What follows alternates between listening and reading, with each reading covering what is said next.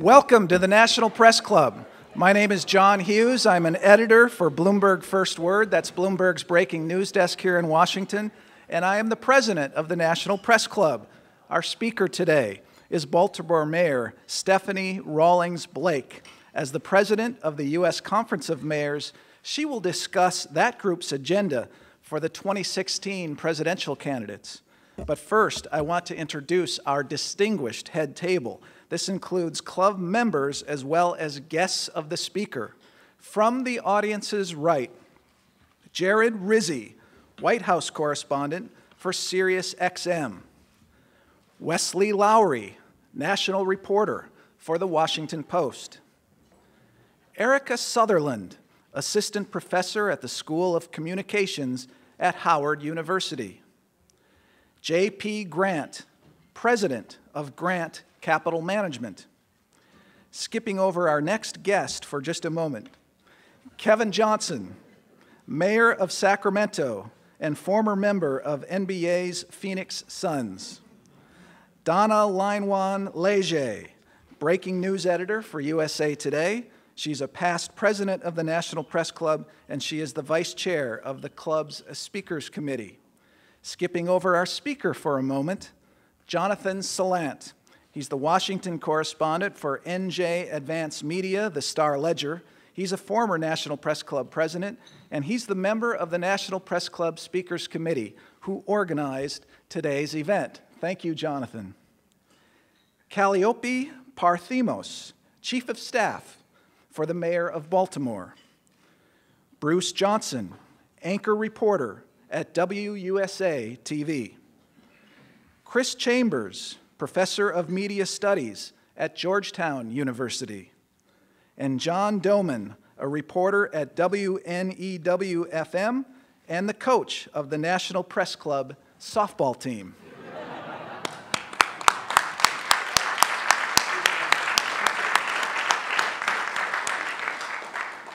I also want to welcome our C-SPAN and our public radio audiences. You can follow the action on Twitter. Use the hashtag NPCLive. That's NPC Live. 35 years ago today, a telephone call was made from Yankton, South Dakota to the National Press Club, and history was made. In a small room upstairs here at the club, C-SPAN created the first regularly scheduled national TV call-in show, a tradition that continues today with the Washington Journal program. The Press Club today is placing a permanent recognition of that call, that historic call, on the wall outside of that small room upstairs where the call was made. So future generations will always know that part of history at the National Press Club. The man who took that phone call that day, well, he's Brian Lamb, the founder of C-SPAN. Brian is a broadcast legend. He is a journalist. He's the past recipient of our highest honor, the Fourth Estate Award, and he's a personal hero of mine, and I know so many others here. At the National Press Club, we simply love Brian Lamb. Brian, could you stand and be recognized?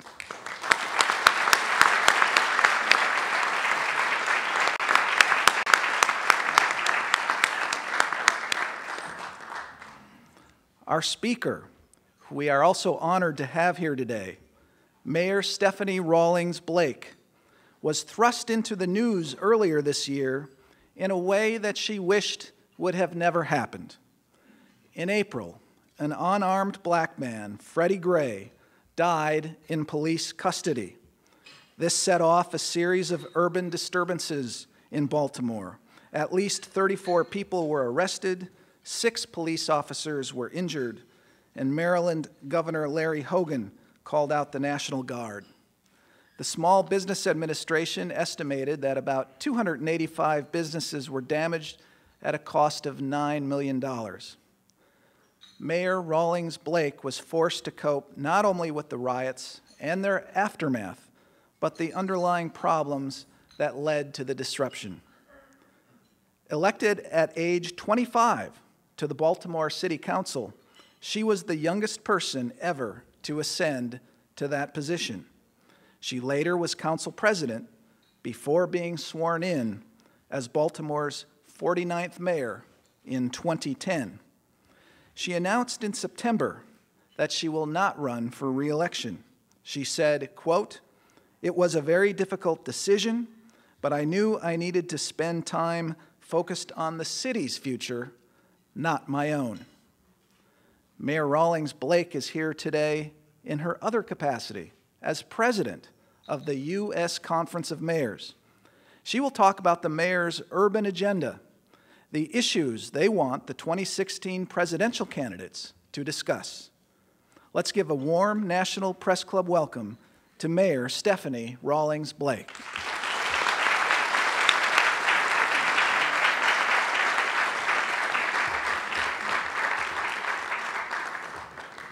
Good afternoon, everyone.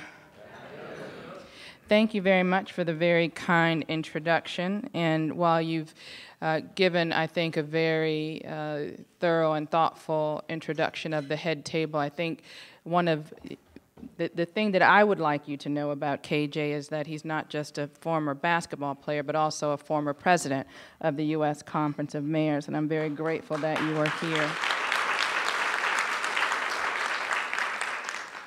I appreciated his leadership for many reasons, not the least of which is now I can be Mayor SRB since he was Mayor KJ.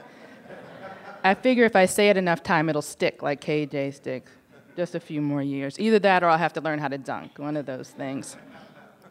So I want to thank the National Press Club for giving me an opportunity to join you today to talk about a few things, both my role as mayor of the city of Baltimore, as well as my role of president of the U.S. Conference of Mayors. I will do my best to cover both of those areas as well as give us some time for questions at the end. And depending on what I see coming in as questions, that'll be determination of how long I go. So as I was listening to my introduction, it reminded me that so much of the country's current view of Baltimore have been shaped by a few things. We know that we'd had the challenge of being shaped by the excellent writing and acting in the HBO series The Wire. But we've also been shaped by the 2 weeks in April following the death of Freddie Gray and the subsequent demonstrations and unrest. And the tragic death of Freddie Gray, you know, it's, do we have a phone that's on? You know, the challenges of that tragedy are complex because we know that it is a tragedy. The loss of any life anywhere to violence in our streets is distressing, and it is distressing for Baltimore on many levels. It was traumatic for residents, for police officers, for business owners, and it is traumatic for the industries in Baltimore that depend on the image of our city, because Baltimore is much more than what was shown on the endless loops on some of our national media. Truth be told, while in my introduction it was suggested that I was forced to confront these issues that emerged subsequent to Freddie Gray's death, none of those issues were new to me, nor was my work on those issues. I've been working on the issue of police-community relations since I've been mayor, and well before. As a city council person all of those years ago, I introduced legislation to address the issue of racial profiling in Baltimore City. And when I became mayor, the issue of police community relations, police brutality, I knew was front and center as a part of the work that I had to do as mayor of the city of Baltimore. I was very, very pleased in 2011 to be able to reduce the homicides to the lowest number they'd been in generations, more than 40 years. However, that same year, when I was traveling from community association to community association to talk about the progress that we've made, getting under 200 when I was growing up would have been, to talk about it would have been laughable. You know, the thought that Baltimore could get under 200 homicides. So when we achieved that goal, I was very, very proud. But when I talked to residents during that time, what I learned through those conversations was, as pleased as people were about the progress with homicides, they were equally frustrated with the treatment that they were receiving by the police, by the activity that they were seeing from the police. That's why when I became mayor, I dismantled the unit that was responsible for much of the abuse and the mistreatment of Baltimore City residents.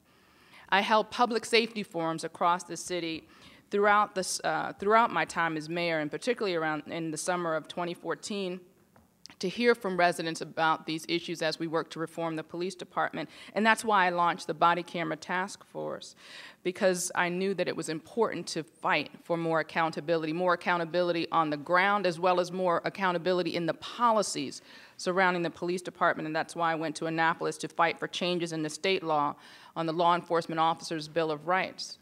It was a lonely fight in January.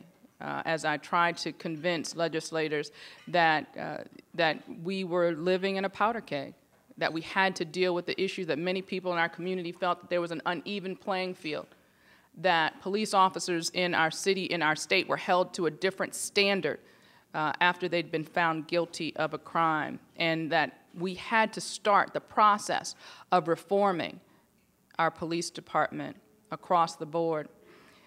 I'm very encouraged now that after Freddie Gray's death, many have come to realize the wisdom of that argument, and they are now willing to be a part of that solution. I just think about what would have happened if that fight, if those reforms could have started in January, when during the session I was fighting for those reforms. And I knew that the reforms needed to happen, like I said, within the department and within the way that we connected with communities. And that's why I invited the Department of Justice program, COPS program, into Baltimore for a collaborative review. I heard very loud and clear from communities that they wanted to be viewed as partners and not perpetrators, and I knew that we needed help to get there.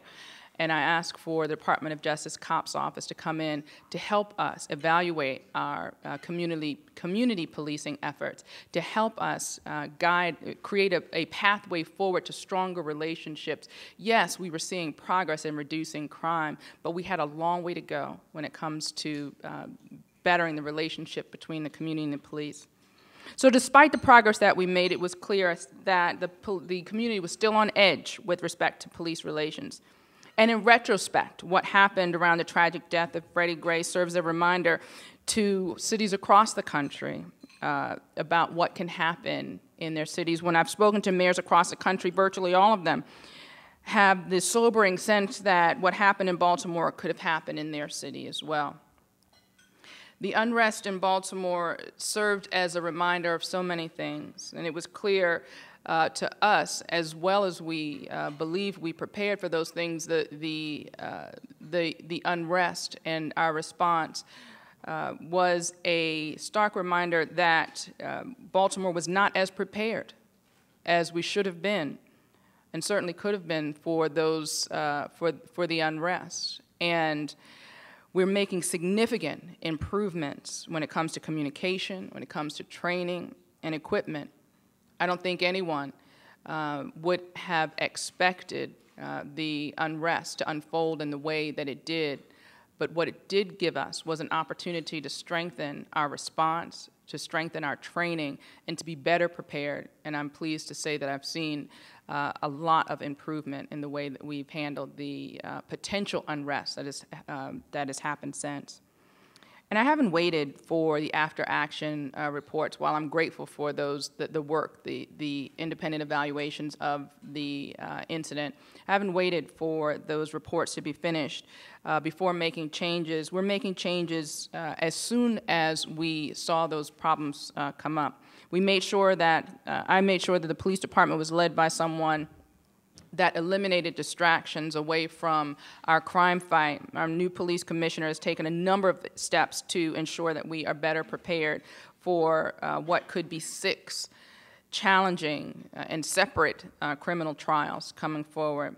We're working with the Department of Justice on a patterns and practice investigation. I think I'm the only mayor in the country that's actually asked the Attorney General to come in to do a patterns and practice investigation, which will likely result in recommendations for even broader reforms. We've improved communications, training, and equipment already. So the unrest in Baltimore that was created in Baltimore and the aftermath points to deeper underlying issues, issues of lack of jobs, challenges with housing, education, and disparities in opportunity. The crime surge in Baltimore and cities across our country right now, this spring and this summer, illustrates that as well. And if we are to succeed in preventing future unrest, we must attack these underlying issues. None of this was created overnight, and it won't be solved overnight. Whether it's the breach in the relationship between the community and the police, whether it is abandoned housing, when you have years of neglect, when you have years of abandonment, we know that the fix will take years as well. To make progress, we need all of the support of our partners to participate, the not-for-profit partners, the private sector, the state and federal government. The Obama administration has really stepped up for Baltimore, and I know that it wants to step up for other cities as well.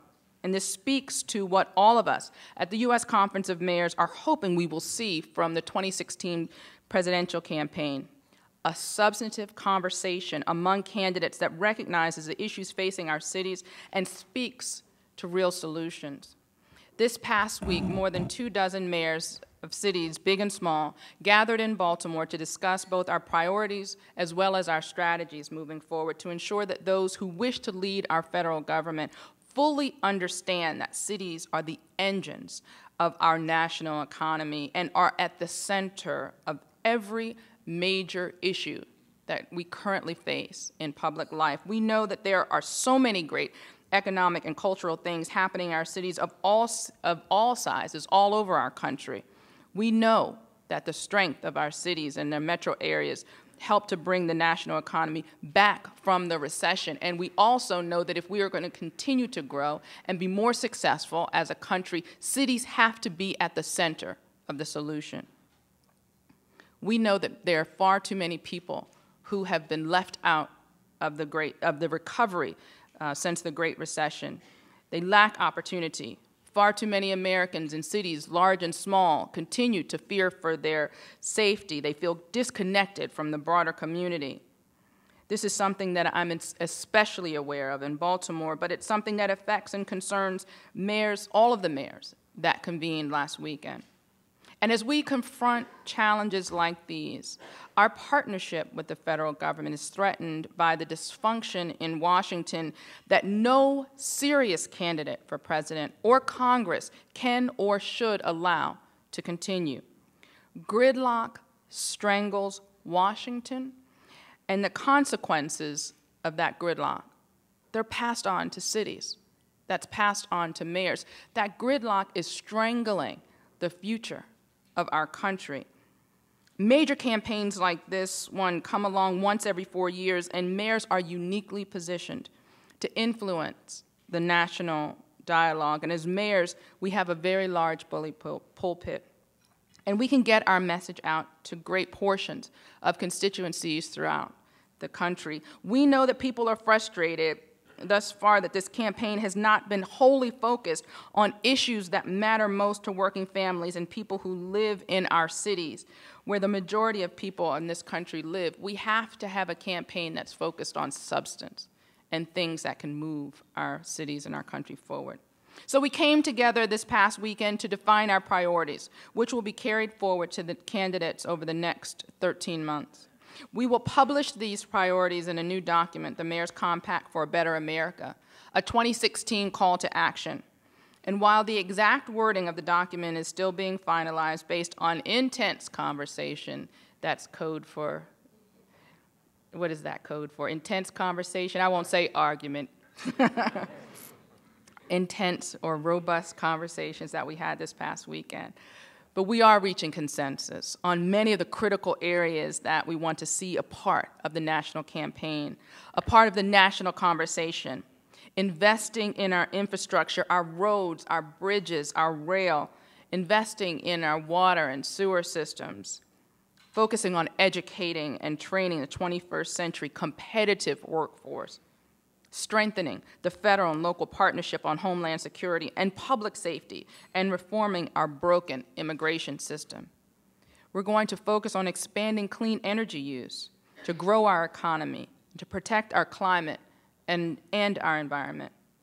We're going to focus on investing in community development and affordable housing, encouraging pathways for access to entrepreneurship, technology, and innovation in our cities, improving access to health care, particularly mental health care, redirecting tax policy to promote investment in cities, advancing middle-class growth, and reducing income equality, increasing the economic strength of metro economies through promotion of trades and exports, and the attraction of international tourism. I realize that these are broad ideas, but underneath each one of these ideas lie the future of our country. And as we work through the final wording on all of these issues, I know that there won't be total consensus.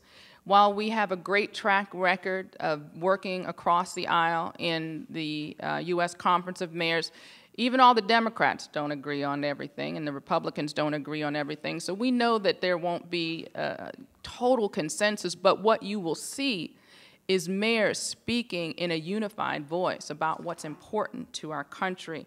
I know that we can find Democratic mayors who are willing to take these issues to the Democratic candidates for president, and that Republican mayors will be willing to address these issues with the Republican candidates. And there'll be issues that we'll work on together, regardless of who gets elected as president or whatever the makeup of the next Congress will be. Because there's one thing that we have a track record of, and that's working together. We are a bipartisan group of mayors who know how to put ideology aside to focus on things that matter most to American families, because our jobs demand results. We can't have ideological conversations about how we're going to fix potholes or collect trash. People just want it done. They don't want to know how we feel about it. Mayors have to get things done. We believe Washington could learn something from us. And as we define our federal priorities, we also know that mayors have never been the type to wait for others to help. Mayors around the country have created and implemented best practices on each of these issues that we're putting forth in our compact. We're not asking any of the candidates to do anything that we're not willing to do ourselves. We must continue to share in innovations with each other and with our broader community so that we can maximize our impact with or without federal support. I want to thank you again for giving me the opportunity to join all of you today. I want to thank all of my Baltimore, my Baltimore contingency. We wanted to make sure I had a nice, friendly audience down here in D.C. So I'm very pleased to have so many friends from Baltimore who have traveled with me. I look forward to answering what I've already seen are going to be some very thoughtful and interesting questions, whether they're about Baltimore, the U.S. Conference of Mayors, or even my role as Secretary of the DNC. I'm looking forward to hearing from your questions. Thank you very much.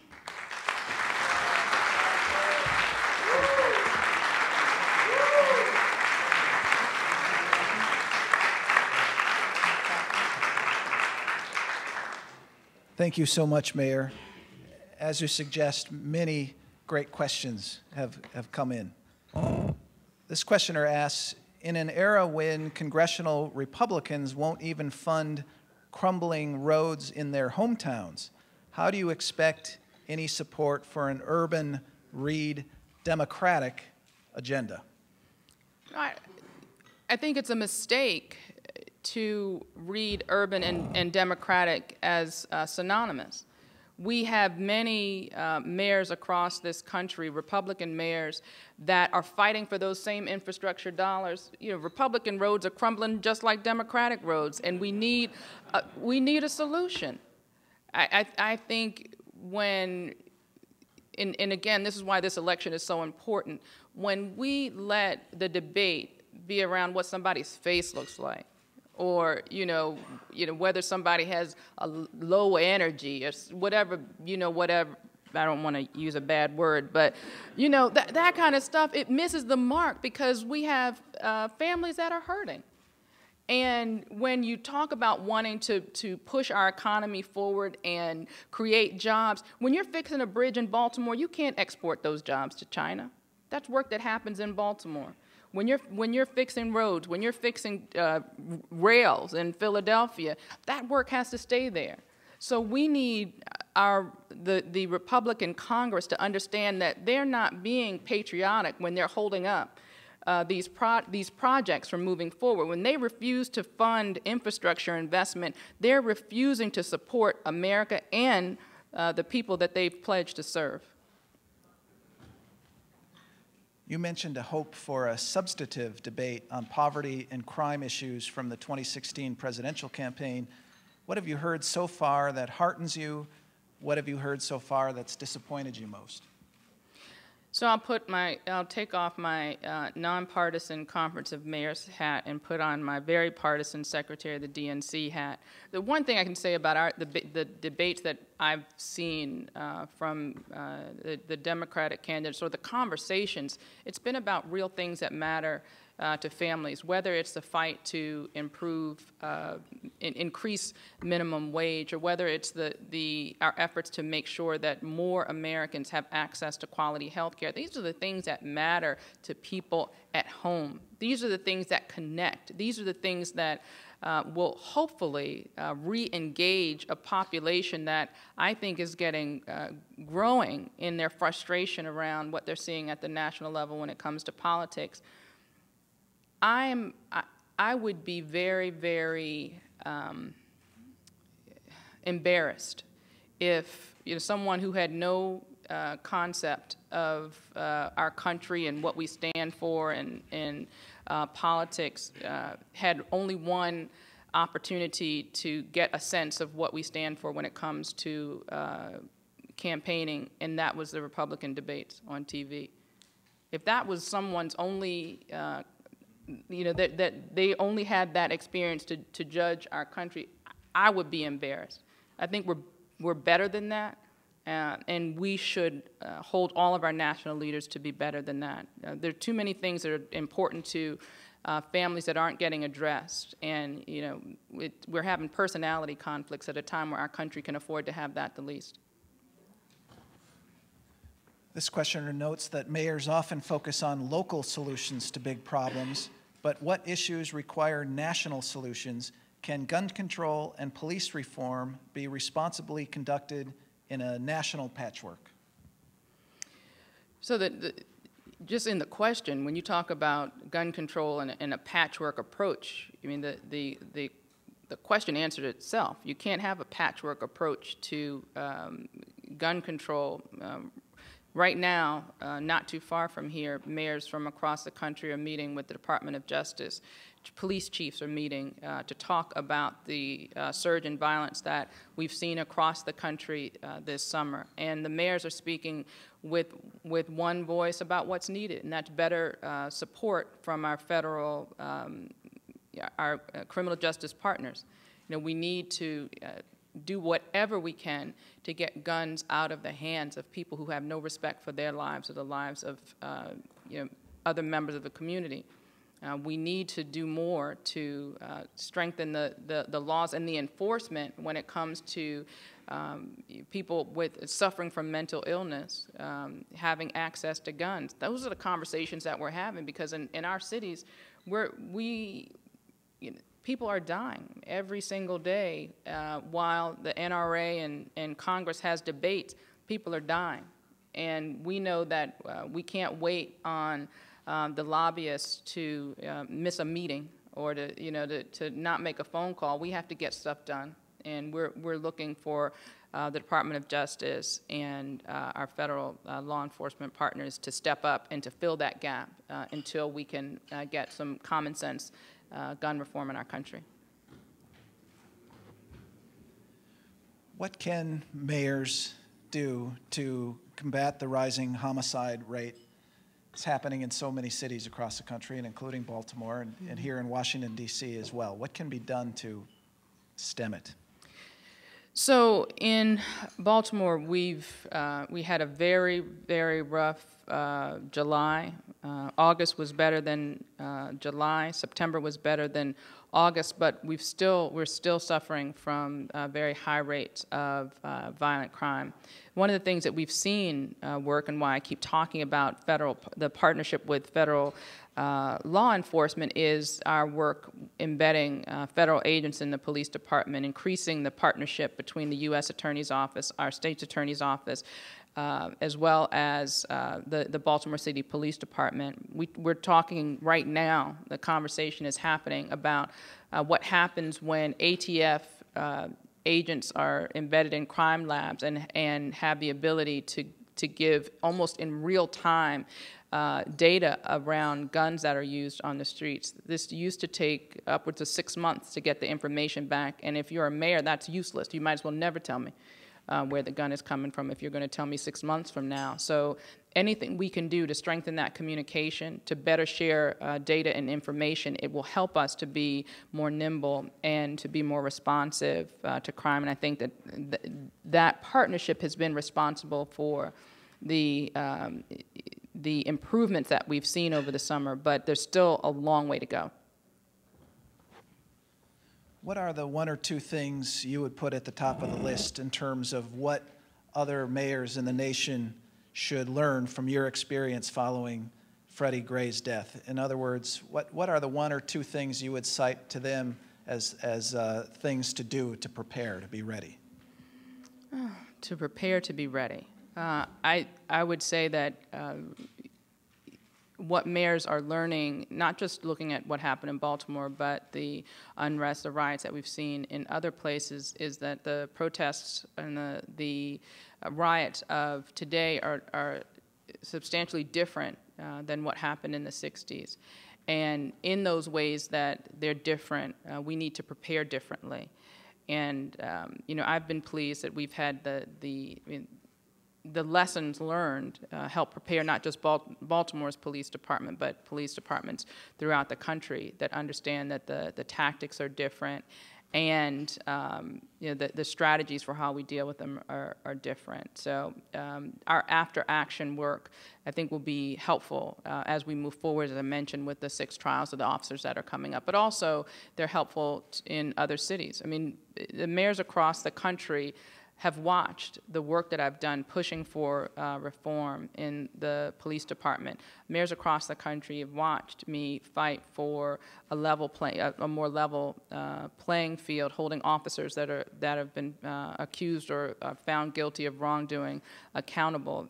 They've watched the work that we've done trying to repair the breach between the community and the police, and they've also seen, in spite of all of those efforts, we still had riots. We still had the unrest and the protests. So they're taking what happened in Baltimore very seriously. So the lessons would be, to take a look at what we've done subsequent to the unrest with the improved training, the better communication protocols, as well as equipment, and to understand that it's never enough. The work to build relationship, it's never over. It's not something that you can say, okay, I had a forum, that I went to a community meeting, you're done. It's constant relationship building work. I say all the time in community association meetings that the police and the community are married. It can be a healthy marriage or it can be a bad marriage, but we're in this together. There's no way that the community can do it alone, and there's certainly no way that the police can do it alone. We, for better or worse, we are stuck together, and it's up to us to decide if we're going to have a healthy relationship or we are going to allow us to have a unhealthy relationship You know, I know plenty of people married for, 30 years, haven't spoken in 20. You know, it can happen, right? But it happens day after day of just not talking. It happens day after day of not attending to the relationship. So when we have these, when I have public safety forums, it's me working to attend to that relationship. One of my colleagues in government says you don't ask the doctor if the medicine is working, you ask the patient. We have to stay in communication. Sometimes it's, it's stuff you want to hear, sometimes it's not, but you have to deal with all of it because we cannot think that the relationship is going to get better on its own. It's going to get better because the police make the decision to be in this relationship, repairing work, and the community. And that's why the partnership with the Department of Justice is so powerful for me, because they get it. They've done it before. They've worked communities through these types of problems. And I'm encouraged by what I'm seeing, and I'm encouraged that, over these next I think 13, 14 months of my term, that we are going to get some significant progress. The Department of Justice announced that it will begin keeping more statistics on those killed by police. How important is transparency regarding police killings to developing positive relationships that you're talking about between the police and the communities? I think it's important to have the transparency around police killing, but also around police interaction, which is why I've been working very hard in Baltimore to make sure that we implement a police body camera, a body-worn camera program that works, and something that the community can have faith in.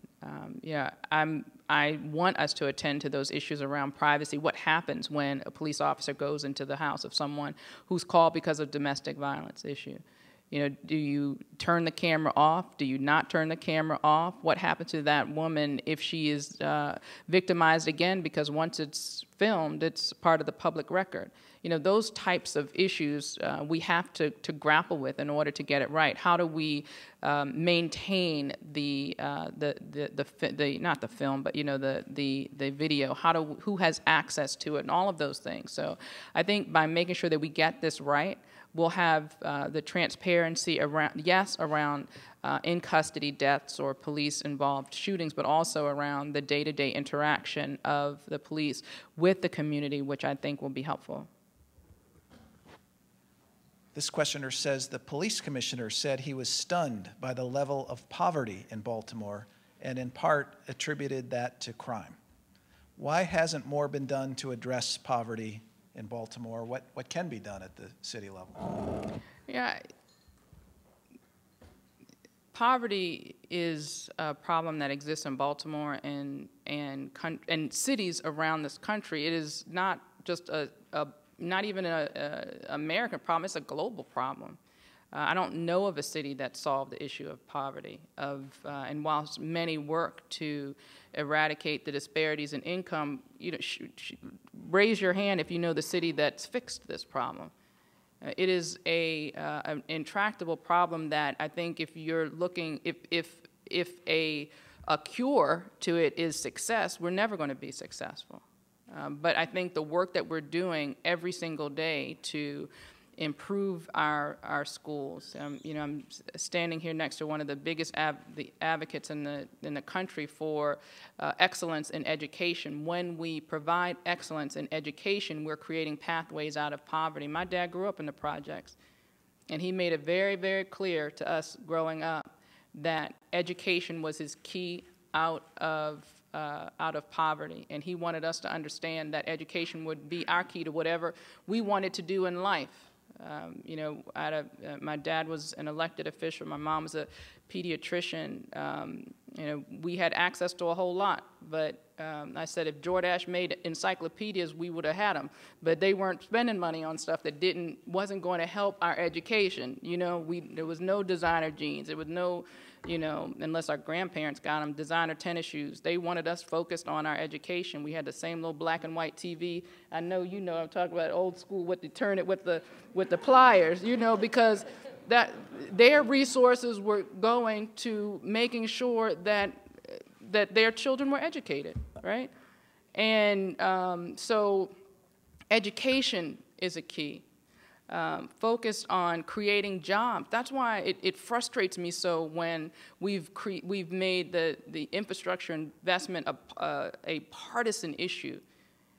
Those are jobs that could help bring people out of poverty today if those resources were put there. So, I mean, I think that, you know, that the work to eradicate poverty is ongoing work. It's work that I think will continue to the end of our time. I think that there's a way to continue to make progress, and I'm pleased to say that there are many mayors that are doing a lot of good work making progress on this very, very challenging issue. Is it perfect? No. But we have mayors, including the work that I've done in Baltimore, that are fighting for progress every day. Mentioned in the introduction that you have said you're not running for re-election, and that's you've got more than a full year in office yet. How has your announcement affected your ability to work in the city? Has it helped or hindered? Sometimes lame duck is limiting, but other times, as John Boehner is showing, he seems to feel a little freed up. So how is your announcement affecting your work going forward? I'll say that, you know, I'm very focused on the work at hand and, you know, fighting for progress every single day. While I've made it clear I'm not seeking re-election, I've also made it clear to everyone that works with me and for me that doesn't mean that we're on vacation. That means that there's a lot of serious work that needs to be done. And I think Boehner, Obama, you can, you know, go down the history of people who have been where I am and see that they're great examples of leaders in the running up to the end of their term who have been unfiltered, you know, unchained, unrestricted. I think for me, I have the benefit of every single thing I do not being viewed through the lens of campaigning or politics. And I have the freedom of being able to be more, I think, intentional when I'm talking about those things as well, when I see that politics is standing in the way of progress. So I am determined that this more than a year that I have left on my term will be made in every single day pushing for progress for Baltimore's families. And I have no doubt that we're going to continue to make progress. This questioner wants you to put on your DNC hat, and they wonder, should there be more sanctioned debates? Why or why not? It's interesting for me what things kind of get traction and what don't. This notion of more debates or not, you know, I won't really weigh in on that, except to say that we have the same number of debates this time as we did the last time we had a contested Democratic primary. So then it leads me to the question, and there wasn't an issue the last time. The number of debates was seen to be you know, fully satisfactory. There wasn't this, you know, push to have more. Then the question then comes, what's different this time? Is it that we have some candidates that have, you know, that have a lot of resources and, you know, that are, you know, that are you know, highly ranked in the polls, and some that aren't. You know, what are those issues that created this debate controversy? So, you know, I know that our chair, Debbie Wasserman Schultz, is working with the leadership of the DNC to look at that issue, and I'm sure that if there's a consensus that we need more debates, I'm sure that will happen. I still have this question of, you know, why it seems when you have a contested primary and a contested primary, why this time, you know, the number of debates that we have is seen as insufficient. Can you tell us who you're supporting, or in your DNC job, do you have to wait until there's a nominee? How does that work? So the officers of the DNC have, you know, we have this neutrality provision that we can't participate in the presidential primary. So I get to ignore that question. Here's a question at the intersection of presidential politics and local issues. Are you concerned that any of the presidential candidates may try to limit or eliminate the municipal bond tax exemption? What case are you making to the candidates or to Congress to preserve the exemption? Yeah. Like, that's one of the things, like, when I talk about infrastructure investment, I try not to get too upset about it because it really frustrates me. That issue really frustrates me as well. You know, I don't know who's telling anybody that we should be balancing the budget on the backs of American cities. Who's telling anybody that it makes sense to restrict the capacity of cities to make significant investments? It just doesn't make sense. So we have a group of mayors that have taken on this campaign, and we will continue to be aggressive in making sure that the municipal bonds are protected. This is a little early, I acknowledge, with a full year left. But the questioner says, what is your biggest regret as mayor, and what would you say is your biggest accomplishment? Biggest regret? I don't know. I always feel like there's always going to be opportunity to have a bigger regret than any I've had to date. I will say, I can say the thing that, one of the things that I've felt the most proud about is the work that we've done when it comes to school construction and fighting for more than $1 billion to come to Baltimore. Baltimore has the oldest school facilities in the state. And when I toured our schools, it was embarrassing, and it was, you know, to see some of the classrooms with the ceiling tiles coming down, the windows were fogged. You know that kids are cold when they should be hot and hot when they should be cold. You can't drink from the water fountains. You know, I always would joke that, you know, the boys' bathrooms you wouldn't even send your mother-in-law into, except for somebody told my mother-in-law. So, but no, it was, you know, just it was deplorable. Deplorable. So when we were able to bring that level of investment, I don't know of another city in the country that has that level of investment going on in capital improvements, building new schools.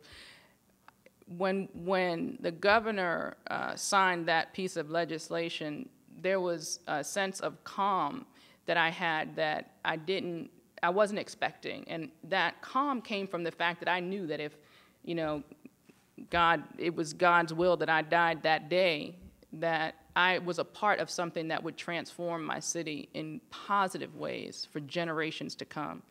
So I said, as far as biggest accomplishments, I'm really, really grateful to have been mayor at a time that we could do something huge like that, that I know that, you know, far after I'm gone, will still have changed the trajectory of Baltimore's future.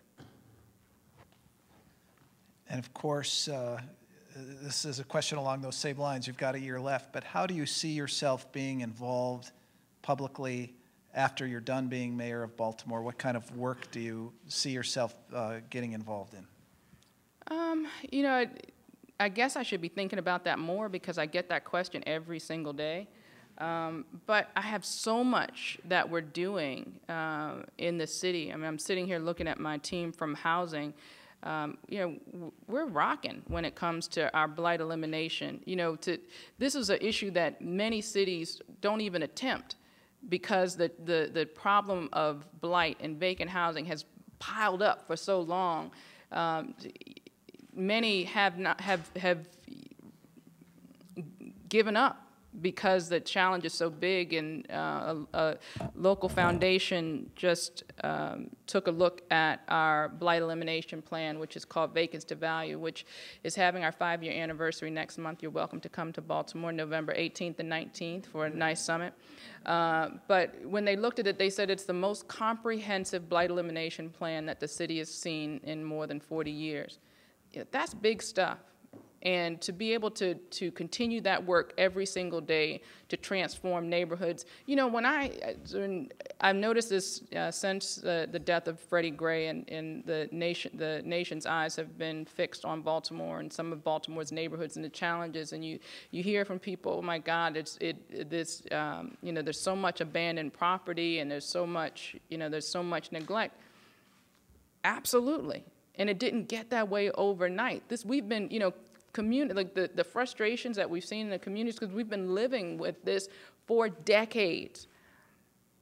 The difference is now there's hope that something better is coming, because we've had fits and starts of blight elimination plans that didn't give hope that there was real change coming. But with vacancy to value, we've seen our efforts, our market-driven efforts, transform neighborhoods. And when you can do that, when you can look in the face of someone who is looking at green space instead of trees coming up through vacant properties, and see the fact that it's like they say that we know that you see us, and that better is possible and better is coming. That's the kind of stuff that is going to, you know, that I'm going to focus on for these, and I'm glad I got a head nod from my housing team, that I'm going to focus on, because, you know, it is important work to bring hope to our communities, and we do that when we focus on making sure that government does what it's supposed to do for the citizens that we serve. This is a question in many respects that pulls together everything we've been talking about for the last hour. This questioner says, some would argue that without the unrest and protests experienced in places like Ferguson and Baltimore, none of these issues that you mentioned would be even on the table for discussion. How would you suggest that citizens who feel their interests are ignored get their concerns on the national agenda? I think that might be true at a national level, but those issues, the issues of police brutality, they weren't new to me. We've been able to drive down the number of excessive force complaints. We've been able to drive down discourtesy complaints and lawsuits that have been brought against the city, because we've been focused on improving the culture at the police department and confronting that culture in the police department. So locally, while I think the nation's eye has been turned to Baltimore in the wake of the death of Freddie Gray, this is something that is not new to me. You know, I think people are acting brand new about it now, that they're, you know, that some people feel that they're, you know, jumping on the bandwagon now. You know, like I said, when I was in Annapolis fighting for reform for the Law Enforcement Officers Bill of Rights, you know, I think it's great now that they want to have committee hearings and task force and all that. Would have been lovely if they would have done that in January, when we could have then shown the public that we were willing to confront the police lobby, the police union, and fight for progress and reform, to hold officers accountable. So nationally, I think in many places, these areas, whether it's Freddie Gray or Eric Garner, Michael Brown, these issues are creating opportunities for dialogue in many places nationally that might not have had those conversations, but this has been an ongoing conversation and ongoing work that we've been doing in Baltimore, and it didn't start with the death of Freddie Gray. Mentioned the police union. There's a couple questions specifically about the police union. Considering the reaction of the police union based upon the charges into the Freddie Gray case, how does the city government work long-term to gain the cooperation of the rank and file? I think you're talking about two different things. The rank and file and the police union are two different entities. I think the rank and file officers, you know, we have officers that very, very proudly serve the people of Baltimore. The vast majority of the officers that we have in our city serve our residents with distinction and respect the oath that they took and the uniform that they wear. The challenge I have with police unions is that they are unwilling to evolve. You know, yeah, when I was in Annapolis fighting for reforms for the Law Enforcement Officers' Bill of Rights, I remember having a conversation with the leadership in the union, and I said, listen, we might not get this passed this year, might not be next year, but it's coming. Change is coming. If you can't see it, you're blind. There is a wave in our country that is unrelenting, that will hold officers more accountable for wrongdoing. And I said that, and I remember this conversation like it was yesterday. I said that you are uniquely positioned. I said you can be the first in the nation to be a part of crafting what that looks like. Or you can do the same thing that you all have done for decades in the past, which is to just say no, to block any type of progress, and see where that gets you. And I would say that, you know, I think that the action of our police union and many across the country has made them, has really devalued the power of that union. I don't know of, based on the rhetoric that they've been spewing in Baltimore, who would want the endorsement of the FOP. And they did that to themselves by the way that they've chosen to deal with the charges in the police, the way that they've chosen to deal with our efforts to reform, all of those things. And it didn't have to be that way. They had with me a partner that was willing to work with them to address these issues. I was very open in trying to find solutions, but you can't just go back to those kind of knee-jerk, the entrenched behaviors and think that it's going to work in 2015. We are almost out of time, but before I ask the mayor the final question or questions, I have some housekeeping. The National Press Club is the world's leading professional organization for journalists. We fight for a free press worldwide. To learn more about the club, go to our website, that's press.org. And to donate to our nonprofit Journalism Institute, visit press.org/institute. I'd like to remind you about some upcoming speakers. This Friday, October 9th, GOP presidential candidate and neurosurgeon Dr. Ben Carson will address the National Press Club luncheon. On Thursday, October 15th, at our annual Fourth Estate Awards Gala, the National Press Club will honor Gwen Ifill, moderator and managing editor of Washington Week and co-anchor and managing editor of PBS NewsHour. And on Friday, October 23rd, Oscar-winning director and actor Kevin Costner will be here to discuss his new book. I'd now like to present our guest with the traditional National Press Club mug. Thank you.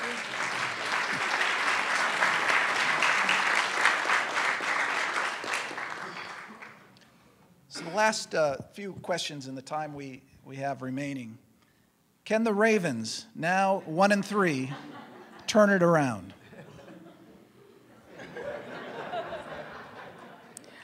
Whew. Yeah, I'm a huge Ravens fan, so much so that I've realized that I've blocked one of those losses out. And I have had arguments with people, no, we're not 1-3, it's 1-2. They were like, no, and I was like, no! You know, I have repressed a whole game because I cannot allow myself to think that we have started this season 1-3.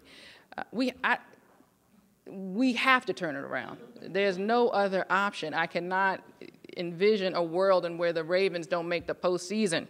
So we have to turn it around. We have someone at the head table who's quite interested in books, interviews authors frequently, in fact. Question, what is your favorite book? So I don't have a favorite movie or a favorite book. I will say that I have a favorite author, and that's James Baldwin. I remember, and I go back to his books often just because of the way that he wrote. It really spoke to me, and I can remember When he came to Baltimore to speak to students at a local college, I squeezed my way in just for the opportunity to hear him speak. And it was one of the things that I hope that I will never forget in my life, because he had a sensitivity and a way with language that is unparalleled in American literature. As far as useful books, I've read, I mean, I say you know what I mean, not books that, you know, that aren't for just enjoyment, the enjoyment of literature. There's a book that I keep on in my office, and I think it's by Alan Deutschman. It's called Change or Die, and it's a book about what it takes to change an individual, what it takes to change an organization, and it's been something that has intrigued me about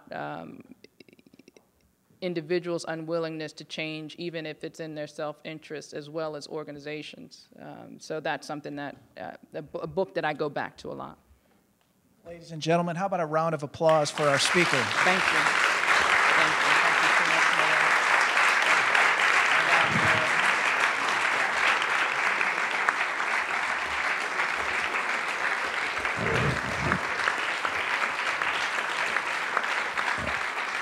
I would also like to thank the National Press Club staff and its Journalism Institute and Broadcast Center for organizing today's event. If you would like a copy of today's program or to learn more about the club, go to our website, press.org. Thank you. We are adjourned.